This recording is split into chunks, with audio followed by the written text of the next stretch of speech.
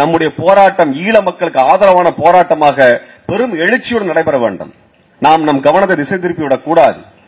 இந்த கடந்த 1.5 மாதமாக இங்கு ஜல்லிக்கட்டு போராட்டத்தில் ஆரம்பித்து தமிழ்நாடு இன்று வரை கொந்தளித்துக் கொண்டிருக்கிறது.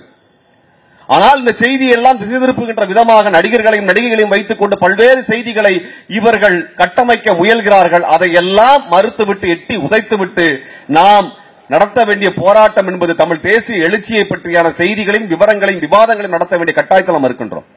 இந்த எழுச்சி ஒருபொழுதும் விட்டுறக் கூடாது. நீங்க பல்வேறு செய்தியை கொண்டாந்து கொடுப்பானுங்க. தனுஷை பற்றி யார் பேசுறாங்க, அவரை பற்றி யார் பேசினா பல்வேறு செய்தியும் நம்மை திசை திருப்புவதற்காக நடத்தப்படக்கூடிய நாடகங்கள் என்பதை புரிந்து கொள்ள வேண்டும். இவர்களை எல்லாம் புறக்கணித்து விட்டு இந்த பாப்பார பயல்களையும் பாப்பாத்திகளையும் புறக்கணித்து விட்டு நம்ம அரசியல் நம்ம பேச ஆரம்பிக்கணும். உன் பிரச்சனை உனக்கு, நீ போய் முட்டிக்கோ.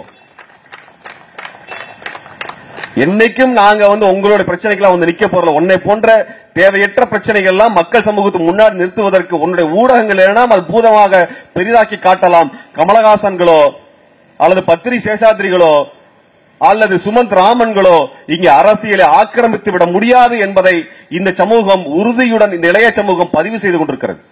உன் பேச்செல்லாம் கேட்கறீங்க யாரும் தயாரா இல்லை. ஆக பார்ப்பனியத்தினுடைய கட்டமைப்புகளில் இருந்து விடுதலை பெறுவதை போல அந்த ஈழத்தினுடைய அந்த மக்களினுடைய துயரங்களை நாம் நம்முடைய அரசியல் ஆயுதம் கொண்டு, அரசியல் போராட்டத்தை கொண்டு வலுப்படுத்தி இந்த விடுதலைக்கான ஒரு வேலையை செய்ய வேண்டும்.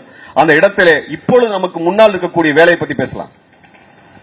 ஈழ விடுதலைங்கிறது 2009க்கு அப்புறமா தொடர்ச்சியா நம்மளுக்கு எல்லாரும் பேசணும், எல்லாரும் போராட்டம் நடத்தணும், எல்லாரும் கூட்டத்தில் குஞ்சோம், எல்லாரும் உணர்ச்சிகரமா பொங்கணும். ஆனா இன்னைக்கு என்னாச்சு?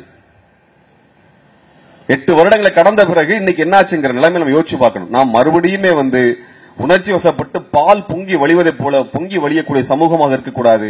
சிந்தனையை பூர்வமாக நாம் விடுதலை வென்றெடுக்க வேண்டும். ஈழ விடுதலை போராட்டம் ஒரு நீண்ட நெடிய நாட்களை அது கோருகிறது.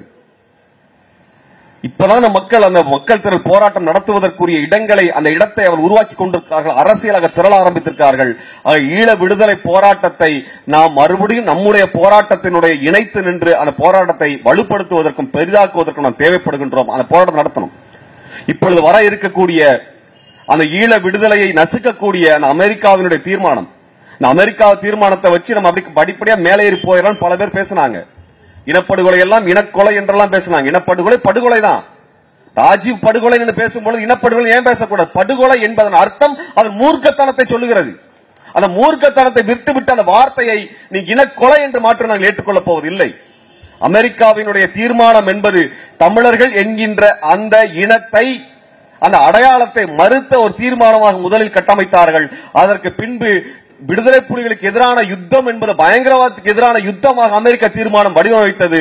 அதற்கு பிறகு இனப்படுகொலை என்ற வார்த்தையையும் தமிழர்கள் என்கின்ற வார்த்தையையும் இவை அனைத்தையும் நீக்கியதற்கு பிறகு போர்க்குற்றம் என்ற வார்த்தையும் நீக்கிவிட்டு இலங்கை அரசே தன்னைத்தானே விசாரித்துக் கொள்ளும் என்ற தீர்மானமாக கொண்டு வந்திருக்கார்கள்.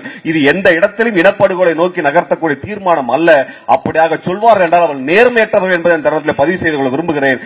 நமக்கு இருக்கக்கூடிய வழிமுறை என்பது தொடர்ச்சியான மக்கள் திரள் போராட்டத்தை மிகப்பெரிய அளவில் நடத்துவதும், தமிழ்நாட்டில் கூட அனைத்து சூழலியல் பிரச்சனைகள், உரிமை பிரச்சனைகள் இணைத்து இவர்களோடு சேர்ந்த ஈழ பிரச்சனைக்கான போராட்டத்தை மிக வலிமையுடன் முன்னகர்த்தி ஈழ விடுதலை வென்றெடுப்பதற்கான போராட்டத்தை முன்னகர்த்த மே 17 இயக்கம் உறுதி பூண்டிருக்கிறது.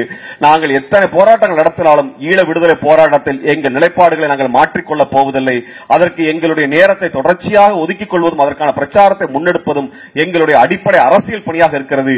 ஈழ விடுதலை வெல்லும் வரை மே 17 இயக்கம் தொடர்ச்சியாக உழைத்துக் கொண்டிருக்கும் என்பதை தருணத்திலே பதிவு செய்து வாய்ப்புக்கு நன்றி கூறி விடைபெறுகிறேன். நன்றி, வணக்கம்.